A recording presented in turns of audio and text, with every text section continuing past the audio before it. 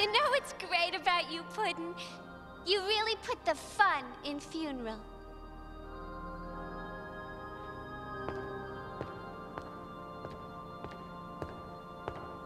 Dear friends, today is the day the clown cried.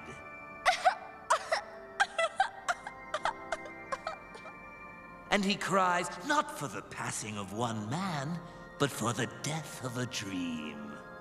The dream that he would someday taste the ultimate victory over his hated enemy. For it was the Batman who made me the happy soul I am today. How I agonized over the perfect way to thank him for that. Perhaps with a cyanide pie in the face.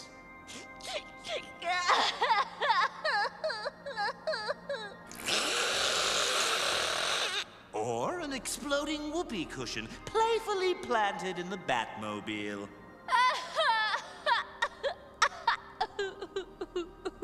But those dreams were dashed by the Weasley little gunsel sitting there in our midst. The cowardly, insignificant Garneth who probably got lucky when Batman slipped on the slime trail this loser left behind him. This mound of diseased hyena filth who's not fit to lick the dirt from my spats! But I digress. The time for sorrow has passed. It's time to look ahead to a future filled with smiles. And I'll be smiling again, just as soon as we take that man there, and slap him in that box there, and roll it into that vat of acid there. No! No! I never meant to do it! Help!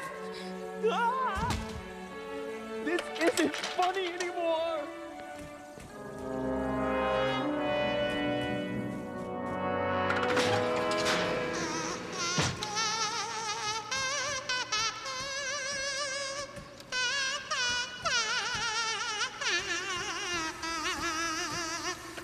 Would it help if I said I'm sorry? I'm really, really, really, really, really sorry!